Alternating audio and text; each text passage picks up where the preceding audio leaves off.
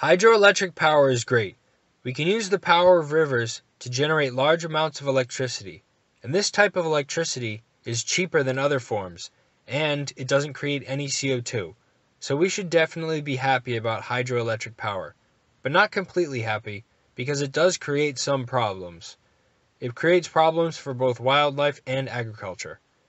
For example, fish cannot swim past a dam. Also, a large reservoir is created behind a dam, which causes surrounding regions to be flooded, flooding out wildlife and agricultural land. Also, downriver from dams, the land becomes drier than it was before, because when a dam is built and a reservoir forms behind the dam, there's a larger surface area of water exposed to the sun, which means more water will evaporate, leaving less water for downriver.